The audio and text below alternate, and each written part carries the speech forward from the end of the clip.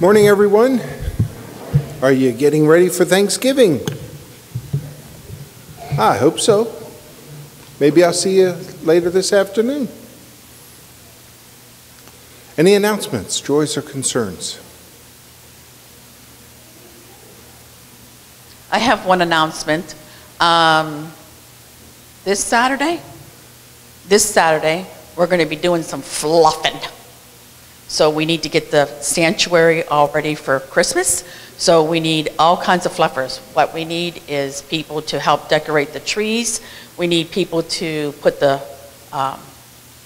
garland up around, put the bows on the garland, put the wreaths out, get everything ready to put the rest of the decorations on the tree itself. So anybody that can come in and help on Saturday morning at 9 a.m. If we get enough people, we've been out of here by 11 o'clock before. So most of the decorating will be done on hanging of the greens, which is the 3rd of December, but we have to get everything ready to go for us to do this on the 3rd. So if anybody would be willing to come and help out, I would really appreciate it. 9 o'clock on Saturday. Thank you. Thank you.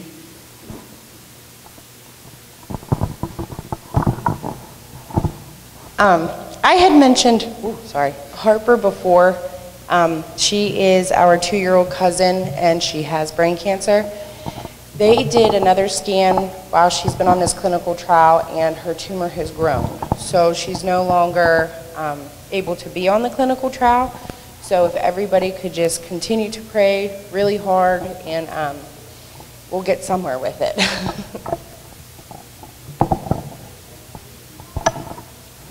I have the list of names that we're doing Salvation Army this year. In case some of you don't know, the CAST program has been dissolved. So we are not using that to do our generous giving this year. So we have 50 names from Salvation Army. Very similar process. You take the tag, you buy a gift, and then you bring it back. Now these do not have to be wrapped this time. And I would prefer the gifts be returned here to the church so that we can keep track and make sure they're all turned in, and then we will see that they get to the Salvation Army. So I have the sign-up list and the tags available starting today. Thank you.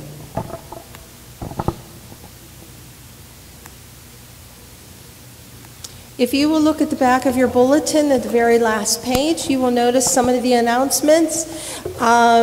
This afternoon is a Rochester Ministerium Community Thanksgiving service at the Rochester Salvation Army at 4 o'clock. The choir will be singing there, so please come and join us. Also, there's a community Christmas carol sing and light up night that will start at 2:30 at the Rochester High School. The Beaver Valley Choral Society started this out as like a little community Christmas carol singing, and it has grown. The Rochester High School and the Rochester Borough has now joined in and is now going to be this huge thing. So if you look at all the different things that are going to be going on there, so come and enjoy, and then you can come back to the church for the 6 o'clock dinner, covered dish dinner, and the hanging of the greens at 7 o'clock.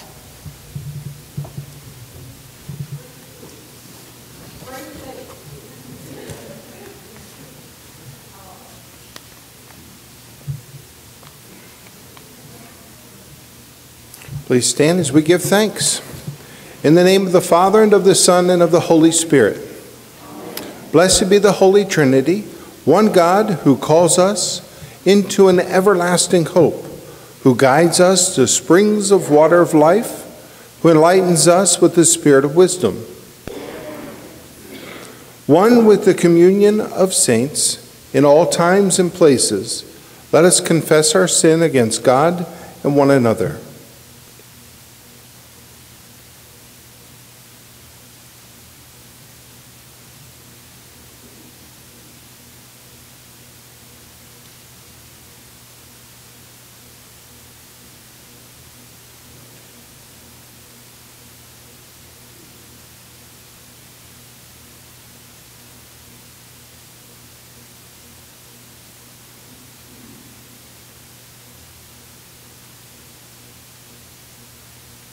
O God, our merciful Redeemer, we confess the ways we live only for ourselves.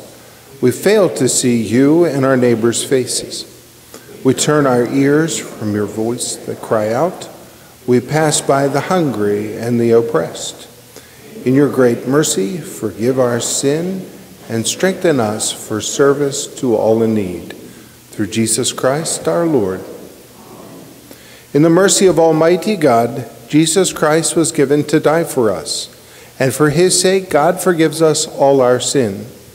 Blessed are we, rejoice and be glad, beloved people of God.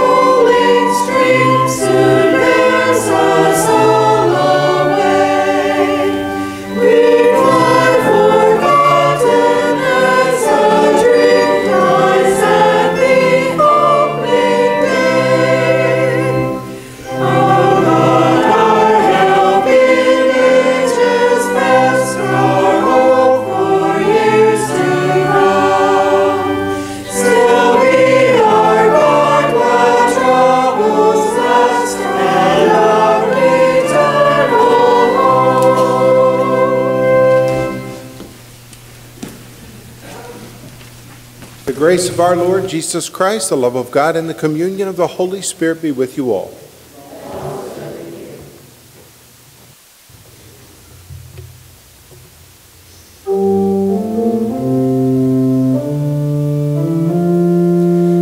Kyrie eleison. Lord have mercy. Christe eleison. Christ have mercy. Kyrie eleison. Lord have mercy.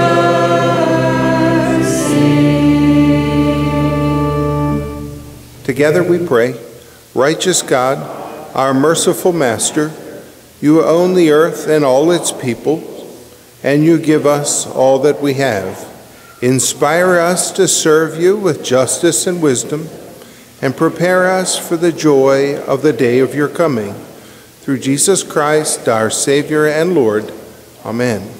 Please be seated. Are there any kids to come forward for a message?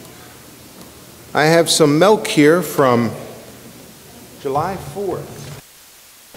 And maybe you'll want some milk. Are you thirsty for some milk? Huh? No. Well, let's get in a circle so we can all, take a swig out of this jug of milk. No. It's a common, yes, it's a common jug. You heard of a common cup? Yeah. You heard of the common cold? Yeah. It's the common jug. Yeah, the milk is from July 4th, 2000. 16.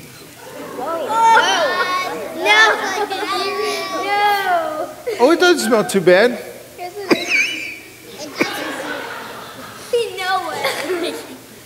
I'll just pass it. We'll start here. We'll just start here. Everybody take a sip.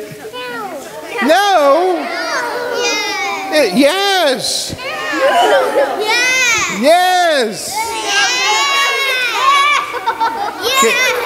Have you ever had something that tasted bad? Something that like should have been thrown away, but you got a hold of it? It's not fun, is it?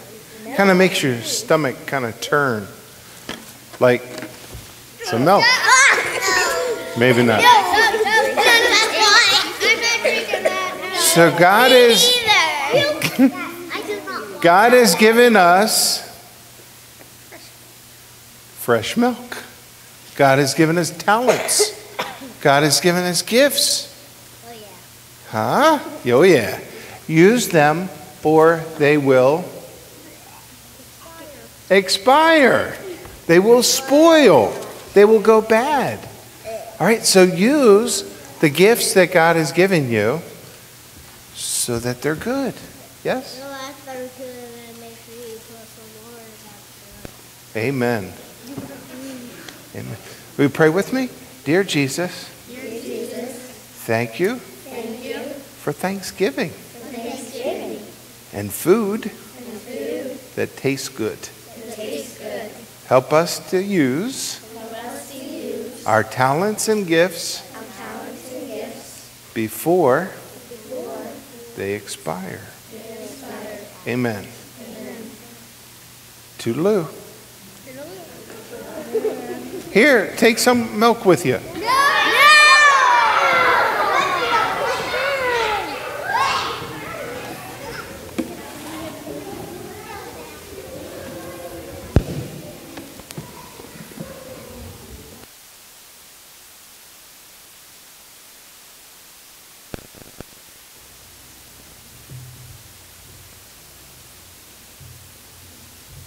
The first lesson is from the first chapter of Zephaniah, verses 7, 12 through 18. Be silent before the Lord God, for the day of the Lord is at hand. The Lord has prepared a sacrifice. He has consecrated his guests. At that time I will search Jerusalem with lamps, and I will punish the people who rest complacently on their dregs. Those who say in their hearts, the Lord will not do good, nor will he do harm. Their wealth shall be plundered, and their houses laid waste. Though they build houses, they shall not inhabit them. Though they plant vineyards, they shall not drink wine from them. The great day of the Lord is near, near and hastening fast. The sound of the day of the Lord is bitter.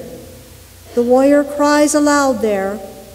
That day will be a day of wrath, a day of distress and anguish, a day of ruin and devastation, a day of darkness and gloom, a day of clouds and thick darkness, a day of trumpet blast and battle cry against the fortified cities and against the lofty battlements. I will bring such distress upon people that they shall walk like the blind. Because they have sinned against the Lord, their blood shall be poured out like dust, and their flesh like dung. Neither their silver nor their gold will be able to save them on the day of the Lord's wrath. In the fire of his passion, the whole earth shall be consumed. For a terrible end he will make of all the inhabitants of the earth. The word of the Lord. Please read with me Psalm 90, 1 through 8, 9 through 12. Lord, you have been our refuge from one generation to another, before the mountains were brought forth, or the land and the earth were born. From age to age you are God. You turn us back to the dust and say, turn back, O children of the earth. For 1,000 years in your sight are like yesterday when it's past, and like a watch in the midnight. You sweep them away like a dream. They fade away suddenly like the grass. In the morning it is green and flourishes. In the evening it is dried up and withered. For we are consumed by your anger. We are afraid because of your wrath. Our iniquities.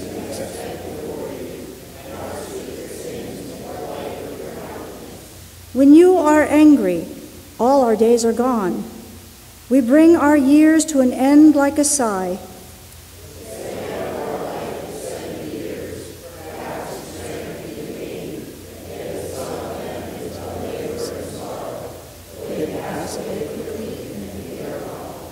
Who regards the power of your wrath? Who rightly fears your indignation?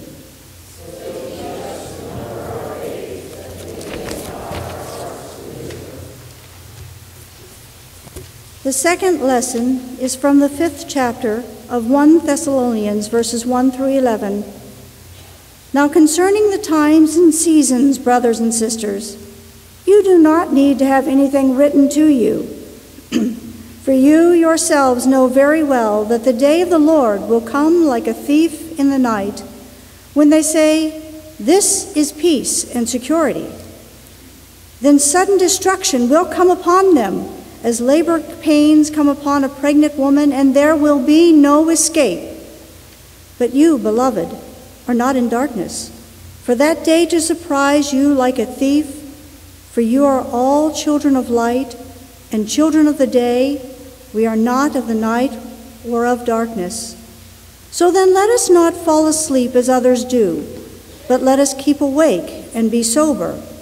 For those who sleep at night and those who get drunk at night. But since we belong to the day, let us be sober and put on the breastplate of faith and love, and for a helmet, the hope of salvation. For God has destined us not for wrath, for obtaining salvation through our Lord Jesus Christ, who died for us, so that we, whether we are awake or asleep, we may live with him. Therefore, encourage one another and build up each other, as indeed you are doing. The word of the Lord.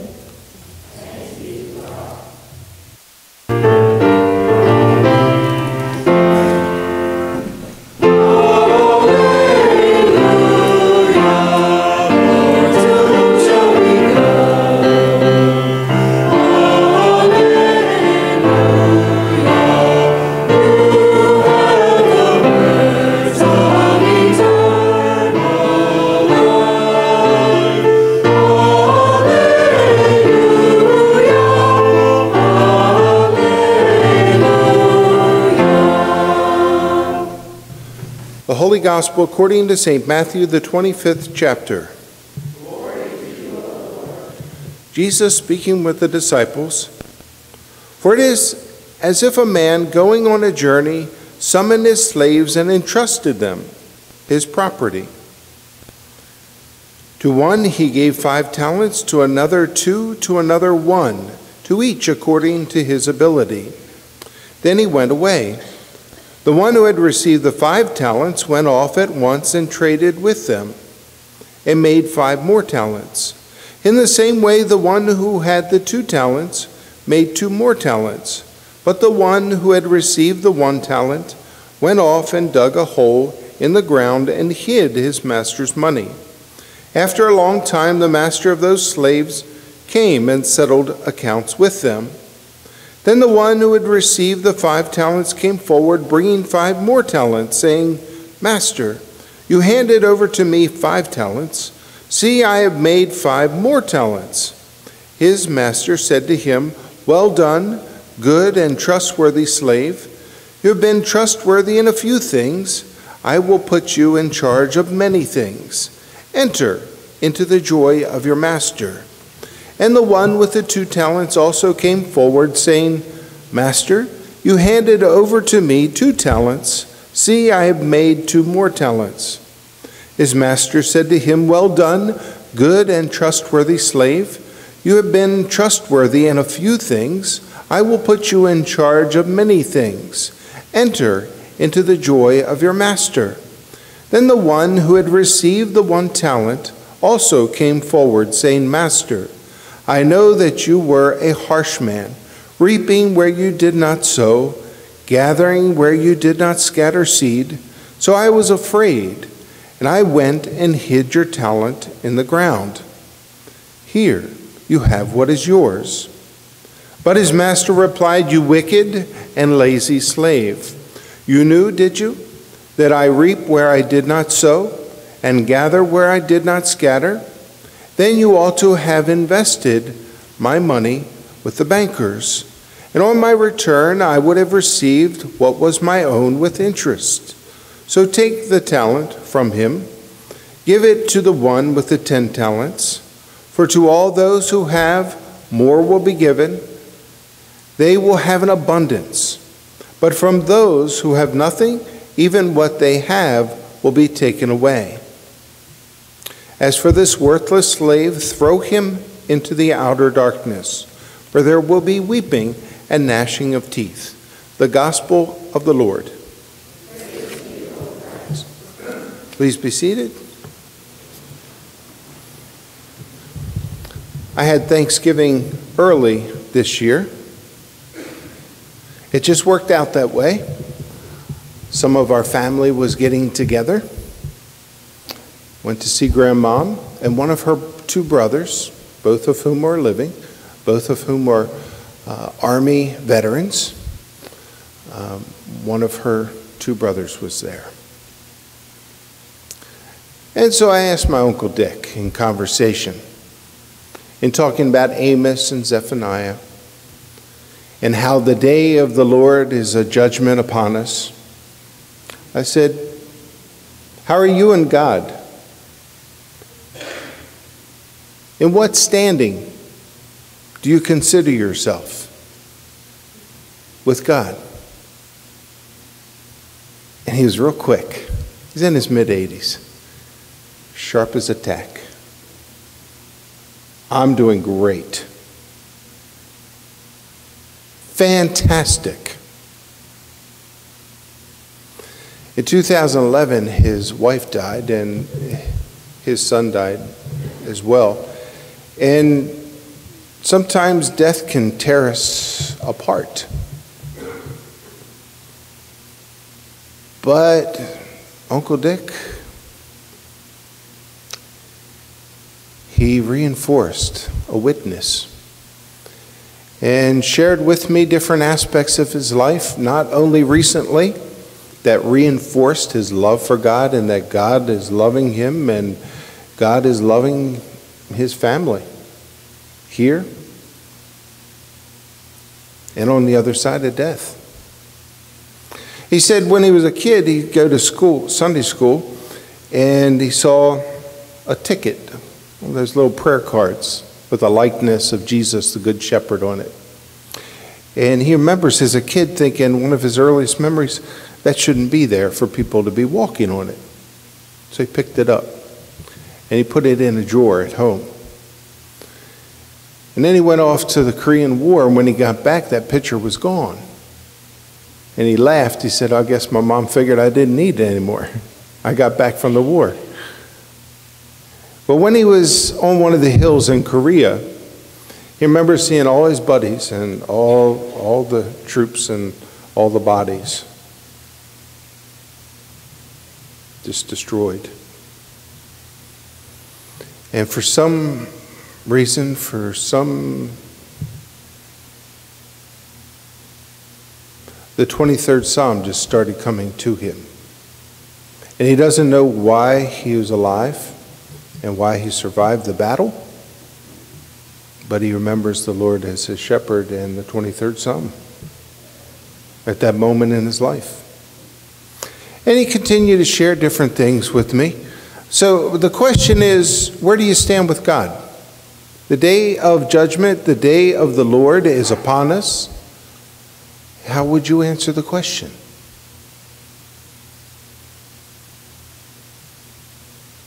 All of those who are sure maybe should sit in one area, and all of those who are not sure should sit in another area so we know.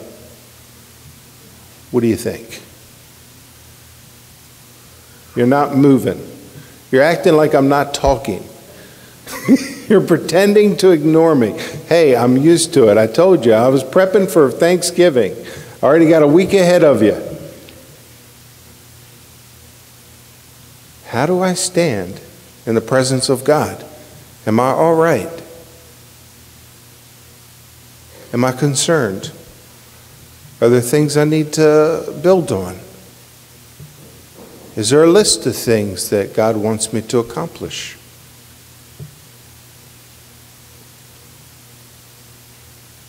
If you look in that text from Thessalonians, you see two words for time. One is referred to as time in that first verse, and the other one is seasons. And many have made distinguishing remarks about time and seasons, or chronological time and chronos time.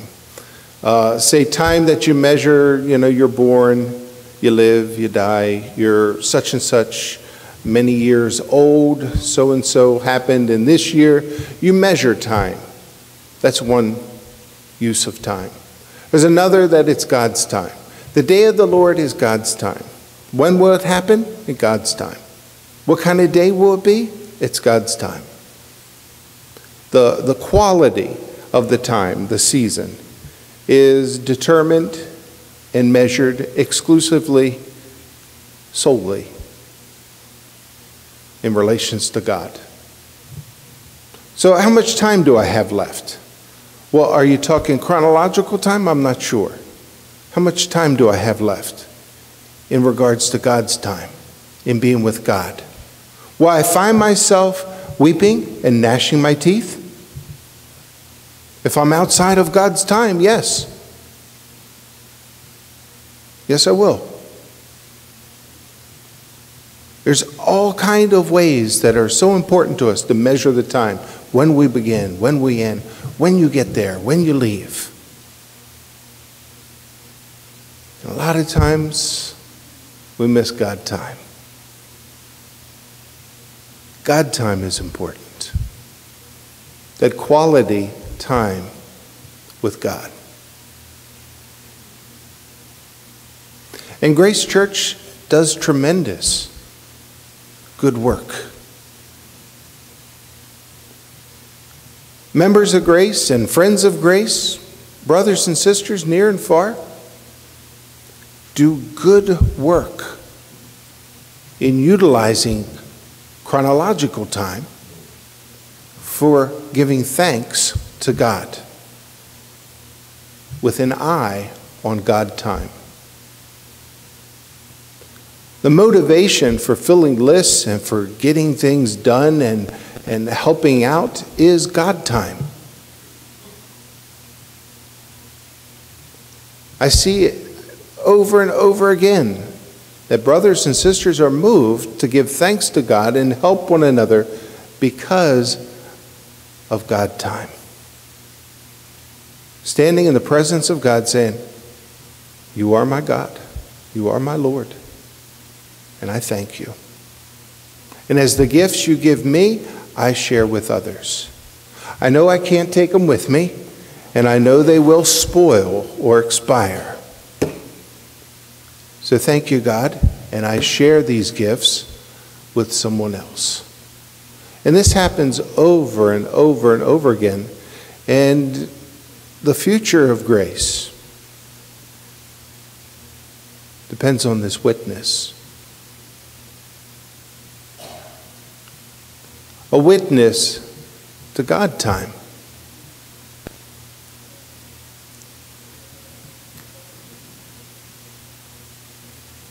There will be a time when we will fall. We're at war, and warriors fall. And just because it's a neighbor who's being taken away in the ambulance, or a friend who's overdosed, and it didn't immediately affect you in your time, looking at it from God's time, your sister, your kid is my sister and my kid. And that this war is going on and taking out our loved ones. We're making all kind of horrible and risky decisions because we're not aware of God's time and true love for us. And we see the gifts that God has given spoil so readily. We're at war. We can't just ignore it and keep singing the same hymns because it brings us comfort. I mean, I don't think we could have a consensus unless we sang a hymn from the 1500s. We would fight over every other hymn, and maybe over that one too. But there's a way in which, out of fear, I believe, that this congregation buries their treasures, buries their gifts, lets them spoil. Because, well, maybe that neighbor deserved it, or maybe that kid wasn't, in my family, or we have all kind of rationales. And we skip over to chronological time. But in standing in the presence of God's time, all the children are God's children. All the talents are God's to give and to receive and to give thanks for. And we're at war. And many are being taken. And I'm convinced that Grace Church is positioned in such a very important place, a God place, kind of like God time. And with these talents that are not spoiled, we will continue to reach and give witness, a simple witness, genuine witness, to brothers and sisters that are hurting and doubting and broken, relationships, families. All kinds of battles are going on. And we are positioned in such a special and sacred place with the talents that we have for those to multiply.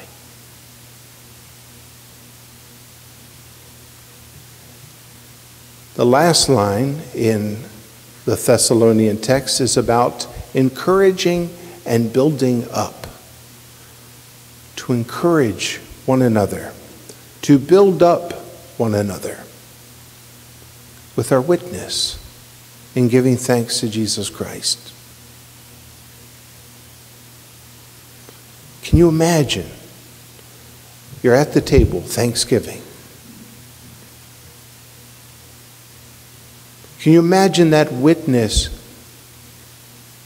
not being there? That person's gone. This person's gone. That person's gone. I mean, we will fall. Each and every one of us will die. Now, before we go, before it's time, how about this be the time in which we grow a witness, a partnership with someone else, so that when we fall down, they'll pick the witness back up.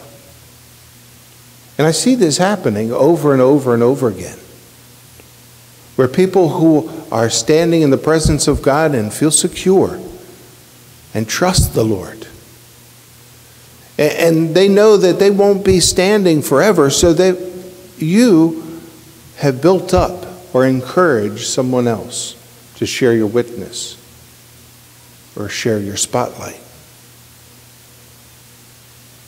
And in that way, grace will continue, encouraging and building up,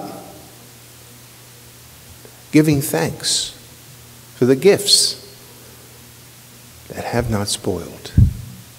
In Jesus' name, amen.